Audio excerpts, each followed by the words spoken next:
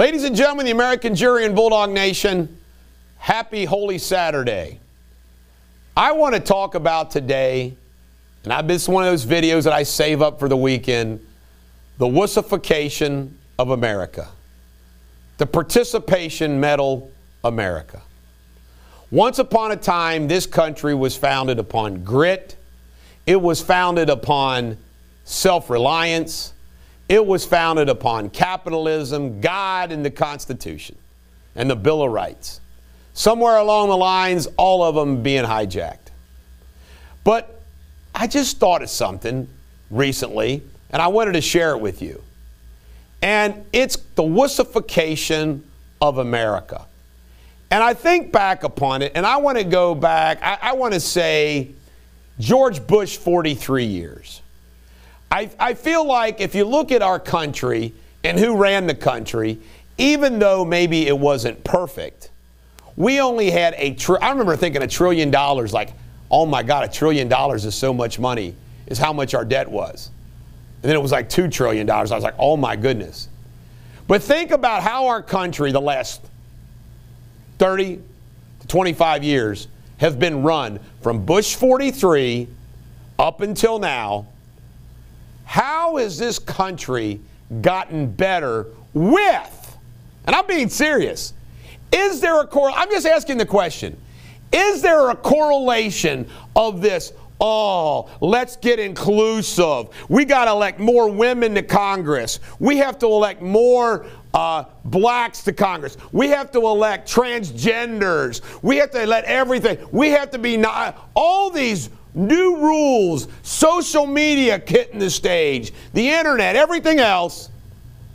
Is there a direct correlation between all of that, our culture changing, less people going to church, and what's happened to our country? I think the answer is overwhelmingly hell yes. Remember, I did a video recently, diversity over anything. Not who's the smartest, who's the best, by golly, diversity. But let's talk about this. We now live in a country that being fat's okay. It's okay that you're fat. You got feelings. We have fat clothes. We got fat sports illustrated swimsuit models. We got plus size models. Fat is beautiful, so forth and so on. Well, let me give it to you straight. Being fat isn't good, because being fat means you are going to have incredible health issues and health problems that everybody sometimes might have to pay for because you might be Medicare, Medicaid. And I came up with this line. You know what? Acceptance is not the same as endorsement. Think about that. Understanding is not the same as endorsement. In other words, not telling fat jokes, for example, would be nice. You know, you don't want to insult somebody back. But encouraging and saying it's okay to be fat is wrong. Many of you might be fat. Guess what? I still like you. You're a Facebook friend or a YouTube follower. Thank you. I'm overweight myself. But it doesn't mean that I should say, hey, it's okay. It's not okay. You should lose weight. I should lose weight. We shouldn't say, hey, it's okay if you're a fat ass. No, it's not. Being lazy. We live in a society now where being lazy is okay. It's okay if you don't work. That's wrong. It's not okay if you're lazy. You shouldn't be lazy. We live in a society where it's like, well, not working's okay if this or that. No, it's not okay. If you can work, you should work. We live in a society where being on drugs and having alcohol is okay. By the way, I want to stress this. It doesn't mean we don't have empathy for those people that unfortunately get addiction for whatever reason. We have empathy. We care. We want to help them. But it's not good for us to say, oh, it's okay. It happens to everybody. It hits every family. No, we shouldn't accept that. We shouldn't accept it at all. We should fight back on it. There's a difference between empathy and saying it's okay. We live in a society now where everything goes. Everything's okay. Meanwhile, we got China, who doesn't think that way, and they're our biggest competitor. They're toughening up while we're weakening up. Folks, I'm telling you right now, going soft is wrong. I got one of my buddies yesterday that shares my political views pointed out yesterday about the Roman Empire. You know, the Roman Empire was tough and strong. Then they became a Christian empire.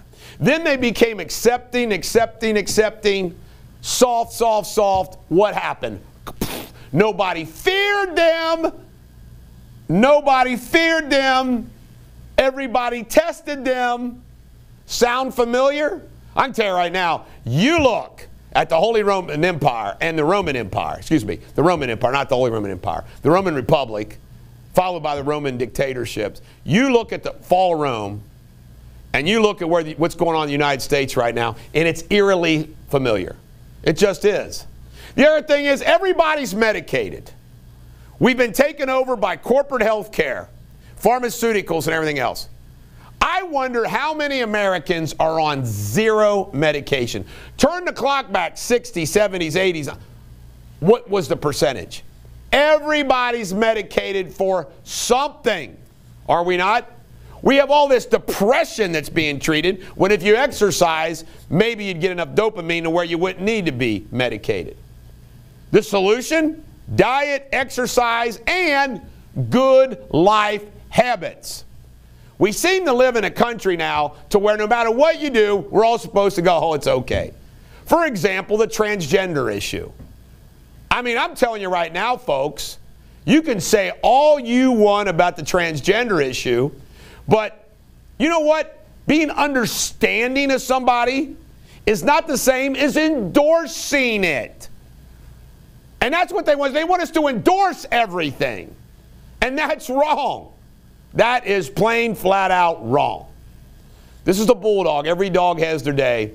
I feel more and more like I'm an island with a few other people and the cause and the way I think.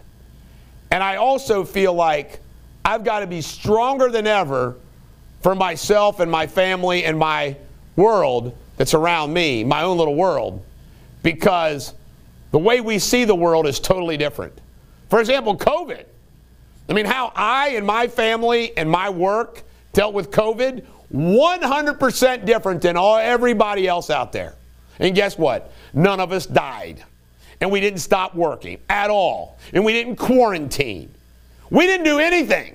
We didn't do anything that these so-called experts told us to do. And we're just freaking fine. It's unbelievable. I watch these people doing interviews with a freaking mask on 6 feet away. I'm like, really? Really? Politicians at city council meetings sitting there with their mask on. I watch it all, and my blood just boils. We live in a messed up wussification, over-government, over-regulated, over-taxed, liberal media, American Communist 10 trying to control us. You know what? It's going to be interesting on what goes down the road. This is the Bulldog. Every dog has their day. Have a great day.